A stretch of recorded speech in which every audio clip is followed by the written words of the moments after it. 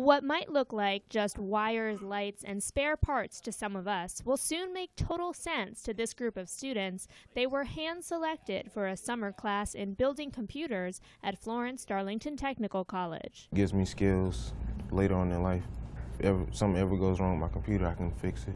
Through a series of sponsorships, the continuing education program at the college can offer the opportunity for free. Students will learn how to build their own computers and become certified in a few programs, too. Something doesn't work, the internet goes down, you pick the phone up and you call and say, hey, my computer isn't working, and the other person on the end of the line could be this group of kids.